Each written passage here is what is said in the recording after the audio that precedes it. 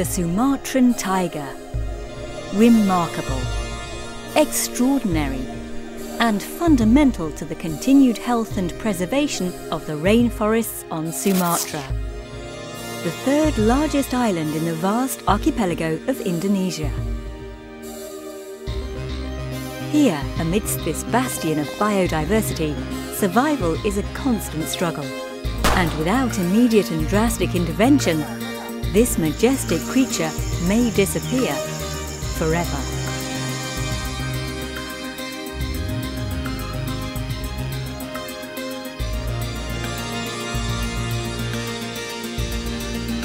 The Sumatran tiger, an emblem of power and resilience, may soon come to symbolize our failure to manage the environment in a sustainable way.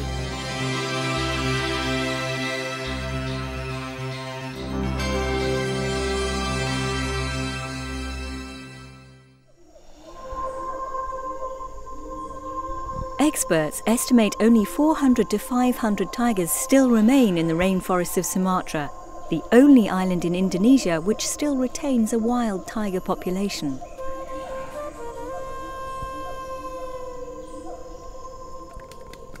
Sister islands, Bali and Java, at one time hosted their own lineages. Both the Javan and Bali tigers are long gone, for reasons which began long ago.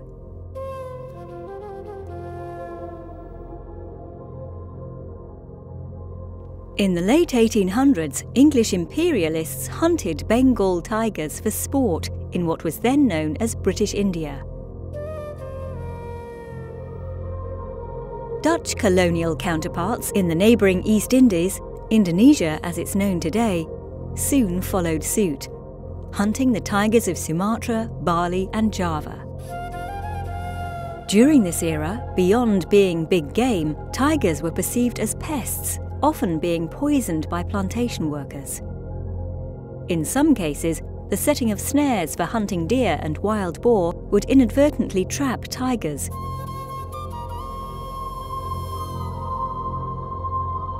Injured and helpless, the tigers would die a slow, prolonged, and painful death. In proximity to people and desperate to survive, tigers would devour livestock and sometimes human beings. Inversely, the predator becoming the prey was all too common. Retribution for occasional attacks on people and livestock resulted in the ruthless slaughtering of many innocent tigers. The turn of the century in Indonesia brought with it human population growth, rapid industrialization and economic development on a massive scale, resulting in the last of the Bali tigers meeting their demise in the 1940s. Less than 50 years later, the Javan tigers would suffer the exact same fate for the exact same reasons. By 1983, both the Bali and Javan tiger species had completely vanished, never to be seen again.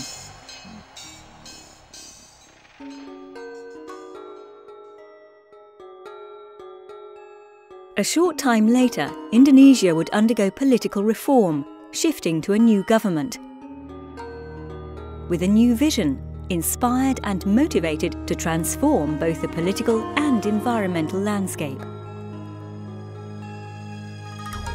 A landscape which, luckily, still supported a small Sumatran tiger population.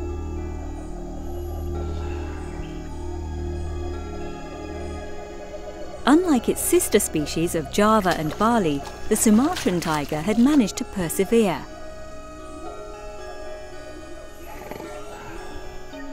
The sheer size of Sumatra in comparison to Java or Bali is presumably the Sumatran tiger's only advantage, allowing the Sumatran tiger to live in relative isolation away from civilization. But no longer.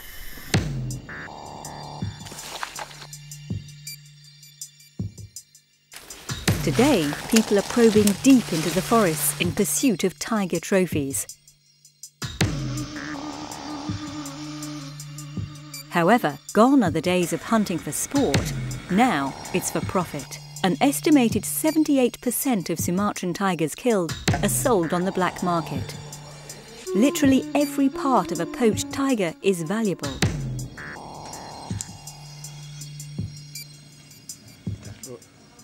Hides become decadent interior accessories sold as carpets and wall coverings. Everything else, from the tiger's paws to its jaws, has a prescribed benefit according to Chinese medicine and folklore. Potions brewed from a tiger's boiled eyeballs or derivatives made from ground-up tiger bones are believed to cure everything from the common cold to cancer. To combat this problem, the Indonesian government enacted new conservation legislation in 1990, which increased police presence in Sumatran tiger habitats and stiffened poaching penalties. Soon after, Indonesia joined 10 other countries to form the Global Tiger Forum, a collaboration of nations working together to enhance international law enforcement and customs to eliminate the tiger trade. Over time, these measures will greatly impact the poaching problem. Solving the other major dilemma facing the Sumatran tiger, protection and propagation of existing wild Sumatran tiger populations, requires a different, more radical approach. One which the Indonesian government would set in motion by utilising the resources, expertise and influence of the private sector. Rising to the occasion, an unlikely ally, the world's third largest pulp and paper producer, APP, Asia Pulp and Paper.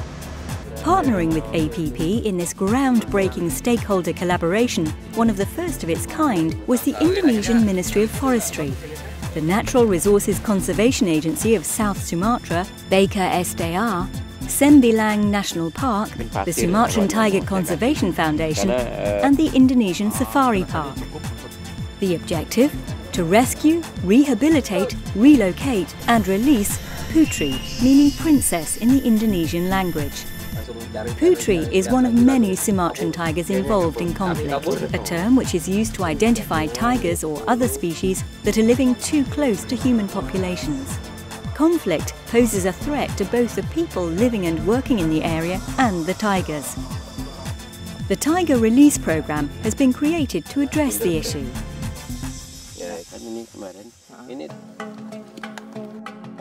7-year-old Putri was spotted roaming around here in early 2011. Seeing it now, it is hard to believe that this healthy plantation forest at one time resembled the surface of the moon. One of APP's suppliers rehabilitated this section of the Sumatran jungle, transforming it into a healthy plantation forest, which doubles as alternative tiger territory, enabling a safe passageway for the felines between adjacent naturally forested areas.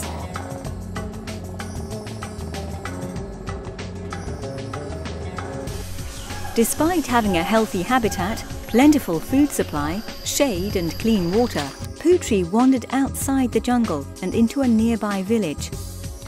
Concern over previous and future tiger-human conflicts and the potential poaching of Putri was motivation for her relocation.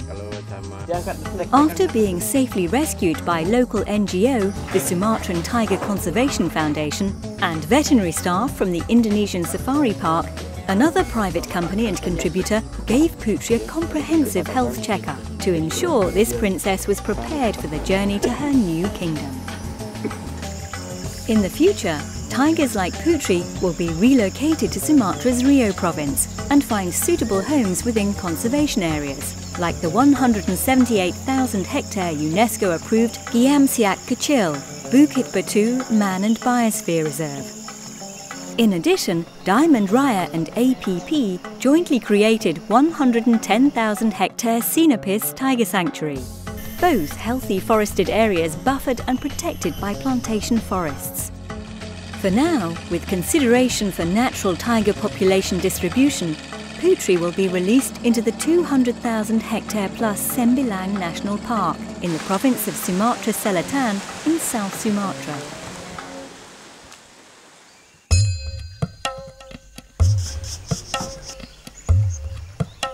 The park provides Putri with a huge habitat to roam free, without concern over conflict. For continued monitoring of her health, safety and whereabouts, Putri is fitted with a GPS tracking device. Ini adalah GPS-nya, ini adalah baterainya. Upon Putri's auspicious arrival, all involved, joined by members of the media, stood at a safe distance, anxiously waiting for Putri to leave her cage. And away she goes to explore her new home and begin a new life. Putri's relocation is just one example of ongoing and continued collaborative conservation initiatives. The Indonesian government, along with APP and contributing partners, are actively campaigning in the hopes of co-opting collaboration from all sectors.